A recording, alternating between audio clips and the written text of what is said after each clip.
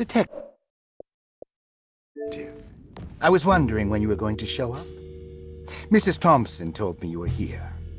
I understand you are working for Jeremy. Yeah, I guess so. I mean, you're not wrong. We came here for her uncle. I just didn't expect... I didn't expect this. You are Dr. Gray, right? That's right. You don't happen to have some identification, Detective. I'm not keen on having strangers prying into my business. Oh, Detective Edward Carnby, Decatur Street, New Orleans. Enjoying the Vieux Carré, Detective? Those old French quarters, the voodoo people, the gangsters. I'm sure you live an exciting life. Well, that's not quite like the stories, Doc. Just trying to make a living. Aren't we all making a living? Well, welcome to Derceto, Detective. I hope your time here will be useful. Now, what can I do for you? Why don't you tell me where I can find Jeremy Hartwood? Why wouldn't that make for a short visit? I wish I could tell you, but I'm afraid I don't know.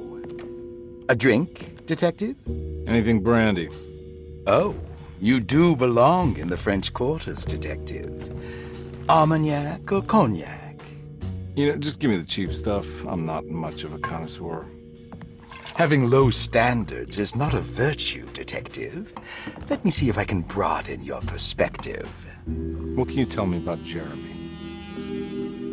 I wouldn't want to go into details about his condition. Doctor-patient confidentiality. I'm sure you understand. Sure, but he is crazy, and he's gone missing. Why?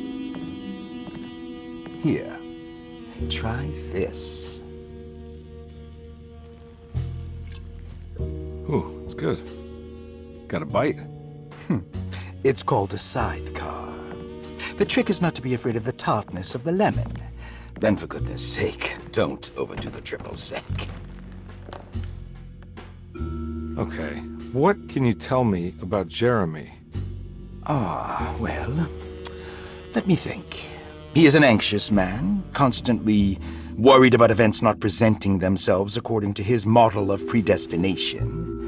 He complains about things not being carried out in the right order, and that some things simply shouldn't be.